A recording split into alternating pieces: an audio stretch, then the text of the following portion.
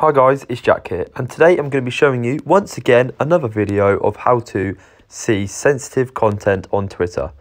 So a lot of people have been asking me, please can you make a part 2 of the updated version? And here we go. So when you're on Twitter, you need to go onto the mobile device and you need to make sure that you are on Safari or Google Chrome, anything like that. From here, what you need to do is you need to click on the top hand left corner on your profile. From here, I need you to scroll down until you can see Settings and Support. From here, click Settings and Privacy, and then click Privacy and Safety.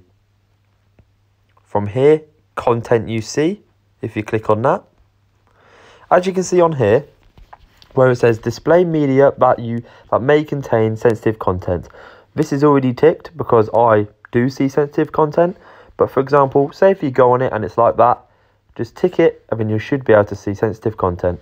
All you need to do, come off here and again, back into the home page, refresh, and you should be able to see it. Thank you guys.